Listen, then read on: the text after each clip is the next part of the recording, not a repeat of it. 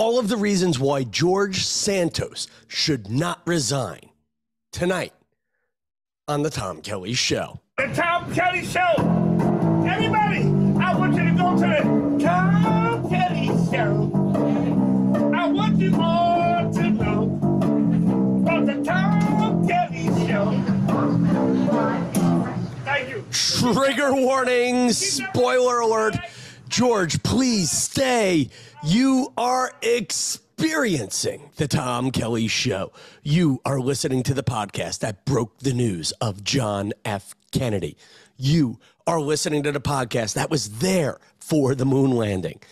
You are listening to the podcast where Franklin Delano Roosevelt did his fireside chats during the Great Depression. And new podcasts every Monday and Wednesday. And my name is Tom Kelly. I'm a stand-up comedian who is owning the midlife crisis. I give my opinion on things, and one of these things is this George Santos thing and why I think George Santos needs to stay in office despite being exposed as a great liar.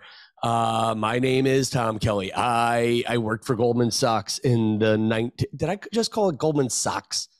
Okay, like, oh geez, I can't even get the punchlines right. Goldman Sachs. Sachs sounds dirtier than socks, by the way. But let's try that whole bit again. My name is Tom Kelly. I'm a stand-up comedian who is owning the midlife crisis. I give opinions on things. What qualifies me to do this podcast? I worked for Goldman Sachs and Goldman Sachs in the 1990s. My grandparents were gay Holocaust survivors who drove Hitler to kill himself, thus ending World War II. I personally shot Osama bin Laden as a proud member of SEAL Team 6.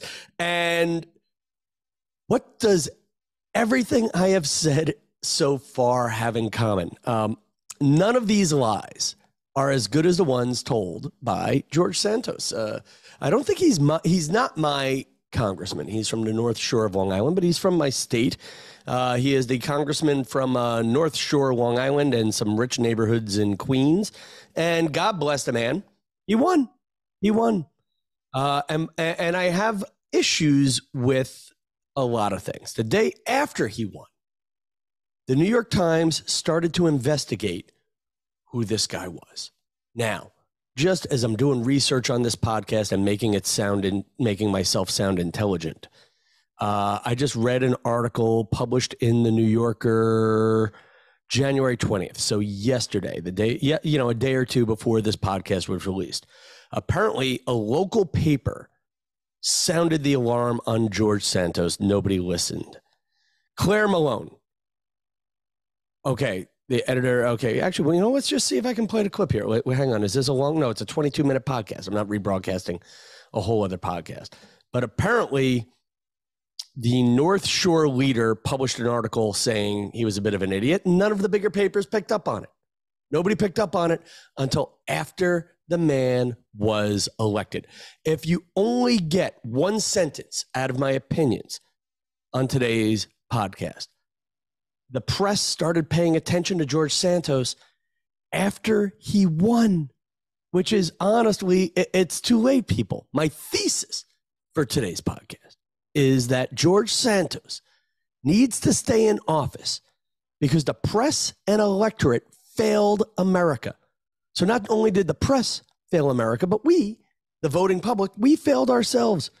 You can't trade in your car when Consumer Reports comes out with the new car guide after your purchase. You can't. You can't say, oh, hey, turns out those Teslas like to drive off bridges. You can't do the refund if you make the purchase before the bad press. And the list is good. I've actually been doing a little bit of research to try to sound intelligent about George Santos so far. Lies he has told so far. His name. He hasn't always gone by the name George Santos. He's gone by Anthony Santos. George DeValder. That's just a poor name. Anthony Zabrowski. George Anthony Santos DeValder. And among others, DeValder was his mother's surname. He lied about being Jewish. And on Fox News, the one network willing to cut a guy like him a break to Gabby Tulsard. He's like, I'm Jewish. My grandparents were Jewish, but I'm not practicing. I'm Jewish. That's an old Seinfeld joke, if that. I've heard the joke before. You're doing hackery on Fox News. Oh my God, I'm Jewish. That he's a descendant of Holocaust survivors. He's lying about his mother being in the towers on 9/11. Lying about his mom's resume. Now his mom's dead. We could maybe,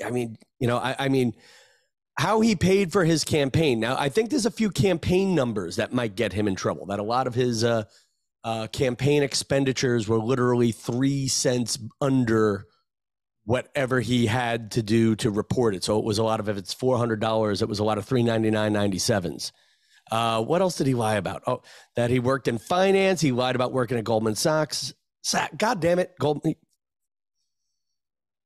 That 4 of his employees died in a Pulse nightclub shooting. That he went to Horace Mann. Actually, and here's what's funny about Horace Mann. The guy, there is apparently a Tom Kelly who worked there who is a sex offender. So don't Google Horace Mann that hard. But apparently he lied about whether or not he may have graduated from college. He lied about whether or not he played volleyball in college. Honest to God, people, George Santos's election resume reads like my Tinder profile. Actually, even worse, my Tinder profile is more honest. I just added an inch, embellished, and I may be lying about how good my credit is now. Good God, man. What else? My favorite one, that he worked for Goldman Sachs and Citigroup, that he ran an animal charity, and my favorite one this week, the one that made me, this is the why that made me want to podcast about the man for a minute, that he swindled a homeless veteran and the veteran's sick dog. And again, all of this stuff, people, you talk about not paying attention. Again, and I will listen. This is in the New Yorker. I'll put the link in the show notes. But the North Shore Leader, that little paper that's probably sitting at the bottom of not even your 7-Eleven, but at your local delicatessen, your mom and pop food store in your town. When you talk about journalism being dead and people not paying attention anymore because we're all busy looking at national news. What did Donald Trump do to us today? What did Donald Trump say on his website? We're so obsessed with the big national news that we're ignoring the stuff happening in our own neighborhoods, and I've been involved. I've been involved in a few political cases lately. Hang on. Now, I've been involved in 4 or 5 political campaigns. I actually wrote out a lot of these notes ahead of time. Maybe I'll publish this as a blog too. I've been involved in 4 or 5 political campaigns. I think the real number is 4. I have endorsed 2 Democrats and 2 Republicans that I have grown up with or have known in my day. Cindy Sorensen Barkley, she ran for city council as a Democrat up in Troy, New York. And there were issues of possible election fraud there. We'll talk about that another time. My old college roommate, Jorge L. Cabrera, who only calls me every 2 years when he needs a donation for his campaign. And that is noted, George. George, God bless, also doesn't like any of my Instagram posts. Say what you want about Cindy, likes all my posts. George had an instance where he ran for office, won on election night, and then the next day there were 300 votes found for the other guy in a box, and he let it go and won 2 years later. Fine. That got a little bit of press, blah, blah, blah, again, because he was running for state senate in Connecticut. A big one that you, the Tom Kelly Show listener, may know if you've been following me for the last 2 years I've been doing the podcast is Tom Kenniff. Tom Kenniff ran for Attorney General of New York City. His resume, he's an Army veteran. He worked at the Biltmore Beach Club for my father. He ran against, and you will know him from national headlines, he ran against a guy, Alvin Bragg, who is the current Manhattan District Attorney. Kenniff won 11% of the vote, and this guy, Bragg, won the rest. And when you talk about how low and how bad Kenniff did as a Republican running in the most Democratic borough of New York City, I think Mickey Mouse got like 3%. But here's the thing. Kenniff could not get any press as a Republican. He couldn't. We interviewed him on this podcast, and I think we were the third biggest interview he had. And that is said with self-loathing. And I mean, when you consider that my audience is national, it wasn't like it was, but it was a great interview, a great conversation, because he basically said on this podcast that Alvin Bragg, the very, very, very, very, very, very, very liberal district attorney, he said Alvin Bragg would do all the things that everybody hates him for doing now, which is Alvin Bragg ran on a platform of, I don't feel like prosecuting crime. He was like Johnny Wokeness. And, my politics are kind of in the middle. And I'll tell you, if you listen to Kenniff's interview, I think a lot of you guys would have liked him. He was cognizant of things. He was cognizant of racial disparity. He gave a great interview on this podcast. I mean, I didn't know him well before. He grew up in my neighborhood, but I honestly don't know him well. But he gave a great interview here. And this podcast with a loyal national following was the best thing he got. And here's my thing is what happened with his Alvin Bragg about a year ago, he made a lot of national headlines.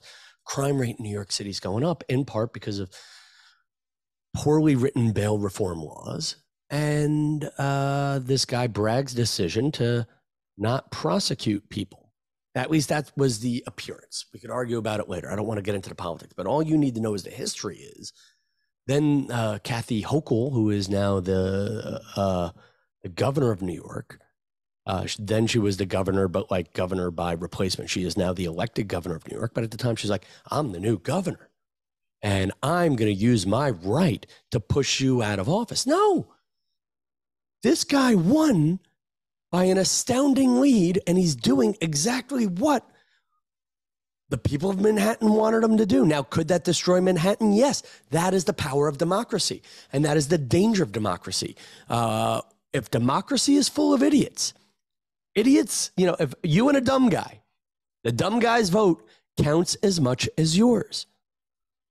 And here's the thing with Alvin Bragg, is our friend Tom Kenniff was screaming all of this stuff was going to happen. And the only press Kenniff got was this podcast, and I think Sid and Bernie in the morning, an AM radio show. And the story gets, and I'll give you another one that's a story I'm much more passionate about. It's less glamorous. I've hinted on the podcast that I've been involved in a political campaign. I started getting involved in a friend of mine's election campaign the night after he won the election, I guess would be the right way to say it. Or the night we thought he won the election. My buddy Tom Sullivan, who's a guy I want to have on this podcast. I grew up next door to his family in Brooklyn. I've talked about the Sullivans on the podcast before. They're very influential on my youth. Sullivan is a 9/11 survivor who is an Army reservist of 28 years. He has won, I believe, the Silver Star, where he was decorated. It's the highest honor you can get for civilian off-duty action. And he was decorated for convincing everybody on his floor, on the 95th floor of the World Trade Center on September 11th, to evacuate. And everybody but I think 4 people on his floor, everybody but 4 individuals, got under the second plane. Sullivan's an Army reservist. After being covered in soot running away from the collapsing towers on 9/11, he was shoveling on the 12th. He doesn't really talk about that, by the way, when he campaigns. That might be another sign about humility when you going back to Santos is, I find the people with the most to brag about don't brag. Sullivan, 3 combat tours and a 4th tour deployed as a reservist or elevated to active duty. I believe in the man so much, he handles my retirement money. And long story short, on election night, he won by 250 votes. Second round of voting, or the second round of counting, he won by 8. Third round of counting, down by 1 with a bunch of votes, a bunch of ballots uncounted. And his opponent, who is a second-generation politician, her mother had the job. She kept suing to get ballots readmitted that were disqualified by a bipartisan voting commission. And long story short, the place she was suing was a court managed by her mom. Her mom was the county clerk, and her mom was signing all of these court decisions against my buddy. And my buddy got very little press. And the press, I know the press was directly contacted. You know how I know? I was writing reporters myself on his behalf. That became my part-time job after the royal wedding thing, or after the Earthshot Prize, was me. I was just basically going to places, emailing like, why aren't you following this Sullivan story? Why aren't you following this Sullivan story? And I got one or two replies. I know a couple of the emails and direct messages got read, but that's it. Now, George Santos, he kills a veteran's puppy. You pay attention. Now, this Tom Sullivan thing, and in the end, the big ending is, after a lot of lawsuits, my buddy lost by 15 ballots. And I don't want to get too into the story, but it's a story that the press should have been covering. What if a tie like this happens and it's for president in New York State? Or what happens if a tie like this happens for governor or whatever? And this is the thing with New York State and what happened in my buddy's election. Georgia held 2 elections for senator in the time it took New York State to count my buddy's votes / ballots for his assembly seat. And again, no coverage. Where was Newsday? Where was the New York Post? And same thing on Santos. You're telling me the North Shore Examiner, let me get the name of this paper because we all should be buying a damn subscription to it, that we all should be subscribing to the North Shore Leader. That's like the Penny Saver was the big one on Long Island. That's like the no-name press. Massive Equal Post was my town's equivalent. Now we have the Massive Equal Moms group. There's no journalism in our moms groups. We don't, and you're right. I mean, listen, when was the last time I bought a copy of the Massive Equal Post? 15 years ago? 20? I don't think I've bought the Massive Equal Post since I wrote for it in high school. But this woman in the North Shore, or this writer for the North Shore Leader, exposed it. None of the bigger papers paid attention until after Santos won. And that's the thing with journalism, man. Journalism is a part of, I graduated with a journalism-ish degree, mass communications, and I took a lot of journalism classes, and there was a nobility to journalism. Journalists were a part of the democratic process. Now journalists for local papers, they're making $25 an article if you're lucky. A journalist, quite frankly, now it's about the clickbait. I gave a writer a tip on my Tom Sullivan story. Nothing. Gave her a tip on a Hooters waitress I knew who got fired on Long Island. She followed up. It's the things we click on, people, and there you go. So I had a big ending to this. Back to the big. Let me get back into performing mode here. Here's my problem. If the press doesn't do it, it's the press's job. Yeah, I covered that point, but you have to do your research before you buy. And to teach us a lesson, I say, George Santos, you're an awful human being. You are a liar. You've lied about 9/11. You've lied about the Holocaust. You've lied about veterans' puppies. You've lied about how you get your money. You've lied about how you spend your money. You've lied about your credentials and whether or not you even went to college. And you know what I say to you, George Santos? Stick with it, pal. You're the congressman we deserve. Maybe in 2 years, the press and the voting public will start paying more attention. I had other things I wanted to talk about today. If you made it this far, shoot me an email. I'm kind of curious. I don't think I'm going to do a big edit on this podcast. If you got this far, let me know if you got here. TomKellyShow@me.com. If you're feeling crazy, for those of you who've been paying attention, the liquor license for the restaurant that's under my bedroom window is up for renewal. If you want to write a protest letter, shoot me a note and I'll give you the email to write the liquor authority and say, close the backyard restaurant under Tom Kelly's bedroom window. It's not going to work, but it'd be fun to have a couple of you guys in on this. And I have a great podcast coming up on Wednesday with Kim Callis, who went to my high school. Actually, let me get her name right. Quick. Callish. Kim Kalish, I went to her one-woman show, and she's been on the Moth. She went to my high school, and yeah, hopefully she'll have some interesting things to say. And you know what, man? First time I've had a 20-minute solo podcast in a while. So you know what, folks? Share the podcast in any political groups that might be interested in this. Share this podcast with a friend. And just remember, folks, you deserve George Santos. Good night, New York.